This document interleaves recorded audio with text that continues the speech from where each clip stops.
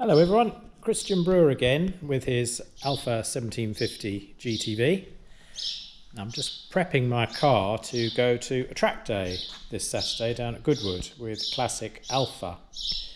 And I sometimes get asked, well, what do you take with you when you do a track day? How do you prepare for it? Well, you could take a whole trailer load, I suppose, but I just take some essential items and things that I may need to help me get through the day if something does go wrong. So what I do with my car is I switch out the regular rear view mirror and I put in a wide angle one, because that just helps with the cars, seeing them coming up from behind. So take out the original Lucas one and put in a wide angle rear view mirror. There you go. And then engine wise, then I check the oil levels, coolant levels, and she should be all ready to go.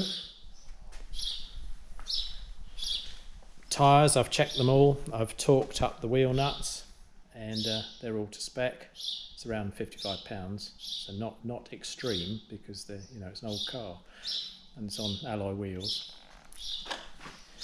So what I take with me is essentially, I take oil for the engine, I take spare brake fluid if I need it, I take some antifreeze and water ready mixed if I need it, glass cleaner because you can get bugs and things on the windscreen. I take mitts and some spare cloths, and in case I have a breakdown I've got a yellow vest and a warning triangle. I take a cover with me to just cover stuff up while it's in the pit, so it keeps prying eyes away, doesn't it? And I've got a bucket, for a folding bucket for water if I need it, a set of overalls, and then I always take a spare jerry can of fuel, although there is a fuel station nearby. And then I take loads of electrical bits, spare fuses, spare relays if I need them. And then tool-wise, I think the essentials are a 19mm spanner, 17mm, 13, 12, 11 and a 10, and also a 7 in case I have to do any brake bleeding.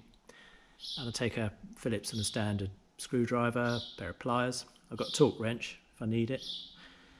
And because I've got one, I've put a spare fuel pump in, because I'm still running the standard Alfa 75 one that the Alfa 75 I got came with. It's okay, but it might go wrong. New filter, spare connectors and fuses. I've even got a comfy chair, get the weight off my feet if I need to. So there she goes, getting ready for this Saturday. Maybe see you down there.